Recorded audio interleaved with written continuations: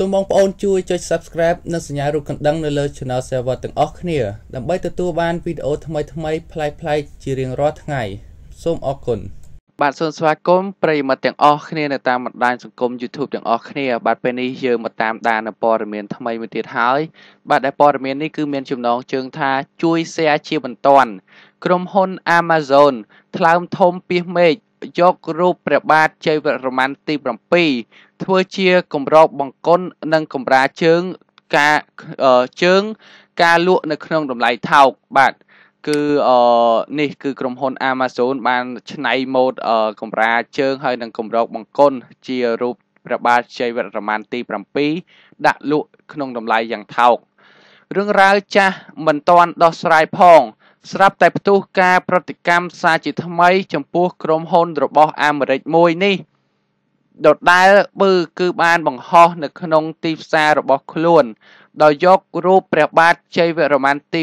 7ឬព្រំមុខ4យកមកធ្វើជាកម្រោកបង្គន់និងជាកម្រាលជើងដាក់លក់ក្នុងតម្លៃហួសចិត្តគឺ$19.99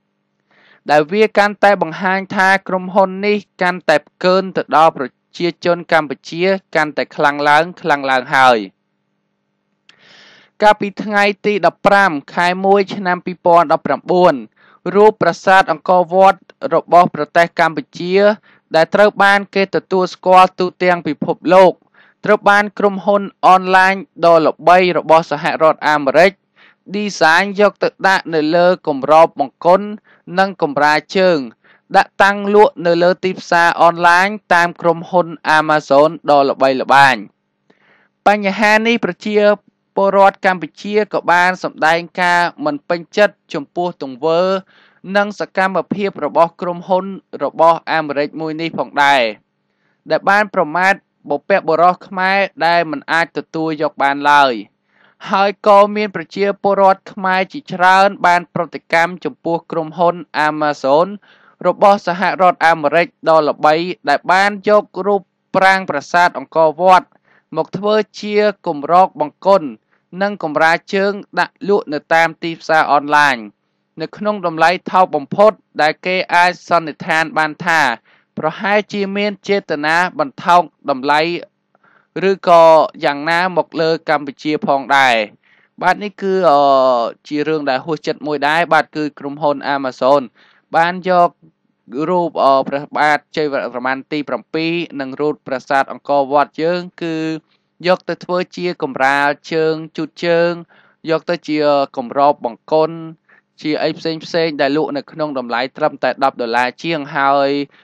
គឺមិនដឹងថាយ៉ាងណាទេថាតាមច្បាប់គឺយើងអាចហាមឃាត់យើងអាចប្តឹងក៏យើងអាចធ្វើការរិះគន់យ៉ាងណាគឺយើងមិនទាន់ដឹងច្បាស់ទេប៉ុន្តែរឿងនេះសម្រាប់ខ្ញុំបាទជាប្រជាជនខ្មែរមួយរូបដែរគឺមិនយល់ស្របនិងមិនពេញចិត្តនៅទង្វើបែបនេះរបស់ក្រុមហ៊ុន Amazon នោះទេបាទនៅពេលនេះខ្ញុំបាទក៏សូមបញ្ចប់អត្ថបទទី1ត្រឹមប៉ុណ្នេះបាទក៏សូមបង្វែរអារម្មណ៍ប្រិយមិត្តទាំងអស់មកតាមដាននៅព័ត៌មានទី2ដែលជាព័ត៌មានបន្តបាទដែលព័ត៌មានទី2គឺមានចំណងជើងថាជួយ share យកតែបូនផងចោះនាងខ្ញុំបានបាត់បងប្រុសជាង10ថ្ងៃមកហើយក្រុមគ្រួសារបារម្ភខ្លាំងណាស់នៅមុននេះបន្តិចមានករណី Facebook មួយដែលមានឈ្មោះថា Daniel គឺបានប្រកាសនៅលើបណ្ដាញសង្គម Facebook ដោយលើកដៃអង្វរសប្បុរសជនមេត្តាជួយ share តគ្នាផងគឺគាត់បានបាត់បងប្រុសម្ចាស់ករណី Facebook ខាងលើដដែលគឺបានរៀបរាប់យ៉ាងដូចនេះថានាងខ្ញុំសូមលើកដៃមករៀមដៃ10សូមឲ្យបងប្អូនជួយ share រកបងប្រុសខ្ញុំផងគាត់បានបាត់ខ្លួនបើបងប្អូនណាបានឃើញសូម call មកកាន់លេខ098 89 99 និង41នាងខ្ញុំសូមអរគុណសម្រាប់ការ share របស់បងប្អូនដោយសារតែ Facebook ខ្ញុំមានបញ្ហាទើបនាងខ្ញុំផុសម្ដងទៀតសូមមេត្តាជួយ share ផងបងប្អូននៅក្នុងការឆ្លើយឆ្លងជាមួយមិត្តភ័ក្តិនៅក្នុងបណ្ដាញសង្គម Facebook គឺបានឲ្យដឹងថាបងប្រុសគាត់គឺបានបាត់ខ្លួននៅឯទីក្រុងភ្នំពេញតាំងពីថ្ងៃទី3មកម្លេះ ប្រសិនបើមានបងប្អូនណាបានស្គាល់និងដឹងពីដំណឹងបងប្រុសរបស់គាត់បាទសូមមេត្តាជួយទៅដល់ជួយប្រាប់ទៅដល់គ្រួសាររបស់គាត់ផងព្រោះពេលនេះគ្រួសាររបស់គាត់កំពុងតែបារម្ភយ៉ាងខ្លាំងចំពោះសុវត្ថិភាពនិងចង់ដឹងថាមូលហេតុអ្វីទើបបាត់និងចង់រកឲ្យឃើញនៅបរិសម្នាក់នេះផងដែរបាទនៅពេលនេះខ្ញុំបាទក៏សូមបញ្ចប់អត្ថបទទី2ត្រឹមប៉ុណ្នេះបាទសូមបង្វែរអារម្មណ៍ប្រិយមិត្តទាំងអស់មកតាមដាននៅព័ត៌មានទី3ដែលជាព័ត៌មានបន្តបាទដែលព័ត៌មានទី3នោះគឺមានចំណងជើងថាក្តៅឯកឧត្តមខៀវកញ្ញរិទ្ធគឺបានធ្វើការរិះគន់ទៅកាន់អាកាសយានដ្ឋានភ្នំពេញដោយដើរពេញពិភពលោកទៅតែឃើញមួយ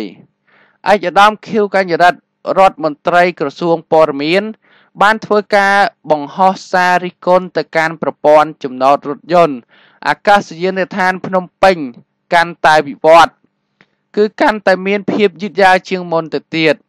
ក្នុងខ្លឹមសារអត្ថបទដែលឯកឧត្តមបានសរសេរនៅលើគេហទំព័រ Facebook ផ្លូវការរបស់លោកកាលពីព្រឹកថ្ងៃនេះគឺថ្ងៃទី16ខែមករាឆ្នាំ2019ដោយមានខ្លឹមសារថាភ្ញៀវកាន់តែច្រើនប្រព័ន្ធបង់លុយចតរថយន្តនៅអាកាសយានដ្ឋានភ្នំពេញកាន់តែប្រឹងធ្វើឲ្យយឺតយ៉ាវធម្មតាគេបង់លុយនៅបញ្ជាចេញ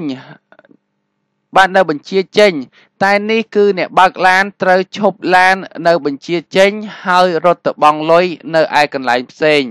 ដើរមកពិភពលោកគឺទៅតែឃើញក្បាច់នេះមួយតែប៉ុណ្ណោះឯកឧត្តមខៀវកញ្ញរិទ្ធក៏បានបន្តទៀតថាតាមពិតគឺបង់លុយហើយទៅចេញឡានពីចំណតប៉ុន្តែគឺមិនសរសេរឲ្យគេដឹងយ៉ាងណាមិញក៏មានមហាជនមួយចំនួនបានធ្វើការបញ្ចេញមតិគាំទ្រពាក់ព័ន្ធទៅនឹងរឿងមួយនេះដែរដោយបងប្រុសម្នាក់ដែលមានឈ្មោះថាសូខា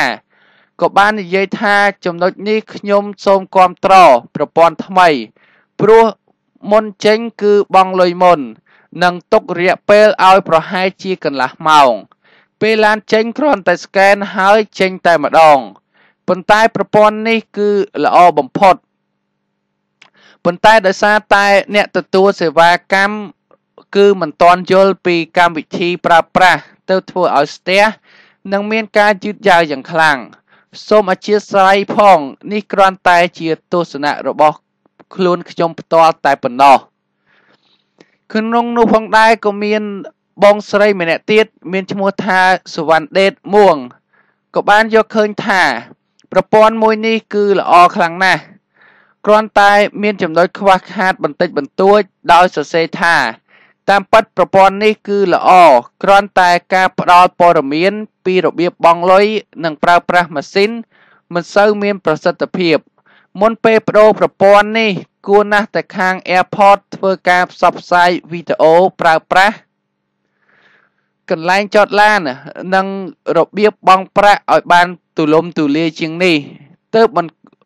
មិនបង្កជាការយឺតយ៉ាវបែបនេះបាទគួរបញ្ជាក់ផងដែរថាឯកឧត្តមខៀវកញ្ញរិទ្ធក៏បានឆ្លើយតបទៅនឹង comment ខាងលើដោយបានសរសេរថាតាមត្រូវគេត្រូវសរសេរធំនៅកន្លែងចតឡានឲ្យទាំងអស់គ្នាបានមើលផងកុំចាំតែឈរប្រាប់ម្ដងម្នាក់គឺវាមិនងាយនោះទេព្រោះអីពេលខ្លះមនុស្សថ្មីចូលមនុស្សចាស់គឺដឹងប៉ុន្តែអ្នកថ្មីគឺនៅតែមិនដឹងបើយើងមិនសរសេរផ្លាកមិនបង្ហាញប្រាប់ឲ្យទូលំទូលាយនោះទេគឺយើងនៅតែឈរប្រាប់ម្ដងម្នាក់គឺរហូតតែម្ដងបាទនៅពេលនេះគឺបាទសំទោសបាទនៅពេលនេះខ្ញុំបាទក៏សូមបញ្ចប់អត្ថបទនេះត្រឹមប៉ុណ្នេះបាទសូមអរគុណប្រិយមិត្តទាំងអស់ដែលតាមដានតាំងពីដើមរហូតមកដល់ចប់ផងដែរបាទបើសិនជាខ្ញុំបាទមានកំហុសខុសឆ្គងត្រង់ណាក៏អានទៅមិនសមរម្យក៏មិនច្បាស់ខុសពាក្យខុសអក្ខរាវិរុទ្ធត្រង់ណាក៏សូមប្រិយមិត្តទាំងអស់អភ័យទោសដល់ខ្ញុំបាទផងដែរបាទពេលនេះខ្ញុំបាទក៏សូមអរគុណសូមគោរពលា